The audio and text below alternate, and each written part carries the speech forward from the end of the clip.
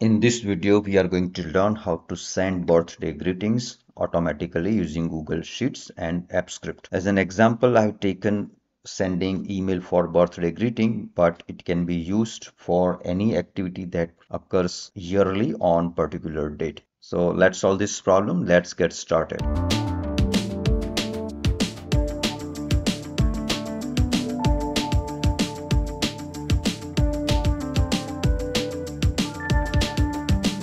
So there are two things we need to implement. One is the structure of our data, and the second is writing Google Apps script. So here I have structure of data, which includes name of a person, then birth date, which is a date on which the activity occurs every year, and the email address. So if anything happens, anything related to this person, the email or notification should be sent on this email address. In the last column, it will be populated by our app script once the script is executed. So basically, it's going to write their timestamp so that we can know that for which entries the emails have been sent.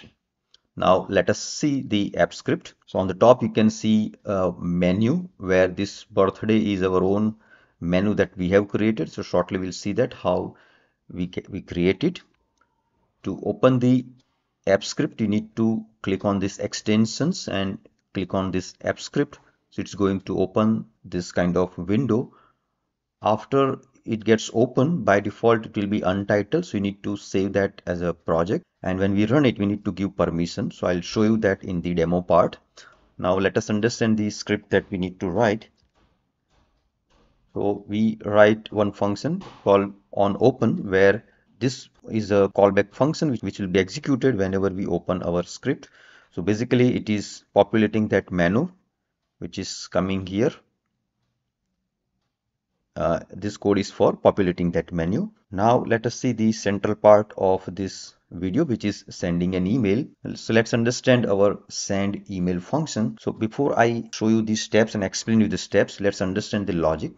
So logic is pretty straightforward. So our script will find out today's date by creating date object, and then in today's date it will extract the day and the month, and once it will extract the day and month, and then from this list that we have specified, it is going to match each and every record, and for whichever record the day and month both are matching, for that record it is going to extract the name and email, and it will send birthday greeting on that email address. And once that email is sent, here it's going to write the log message. So let us see the logic and let's understand the code. Line 13 and 14 are related to opening our Google Sheet, and because our data is starting from row number 2, we take this variable, and then in that range we getting the data range of our whole sheet which contains our data. So starting from the row number 2 till the last row, we get all the data, and we are looking for data of 4 columns, because you can see here our data with which we are going to deal is in A, B, C, D 4 columns. So we write that. So we write that part. Then we fetch values for each row in this range.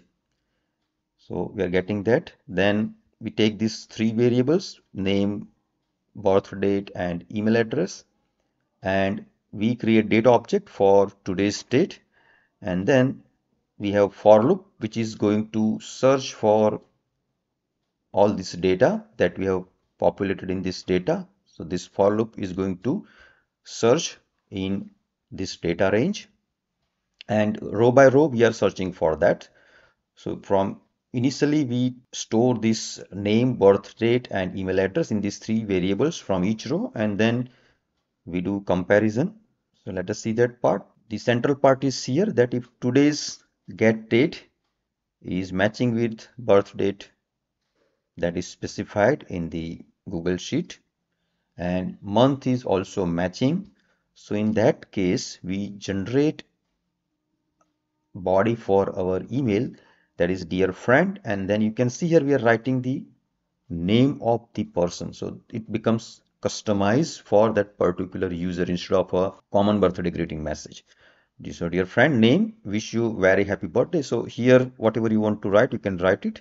And the subject is birthday greeting. And after that, we check that if email address is not null, then we send email using this mail API of Google. So we specify the email address and we specify subject and body. And once the email has been sent, we log it into the fourth column using this, where we said that birthday greeting sent at this particular date. And once we have processed the first row, we are going to increment it by 1 so that it is going to do the same steps for the next row. In this, it's going to process all the rows that we have specified in our this Google Sheet, and it's going to process it. Now, just for demonstration, I've set birth date for two people as having today's day number, that is 28 January, and I'll show you that how we can use it. So let us run this application. Click on this our own menu, click on this send greetings. So it is asking for authorization. We need to give permission to our script. We select our account and we authorize our application. Now, because this application we have created, there is no problem in giving access to our own app, so we can rely on that.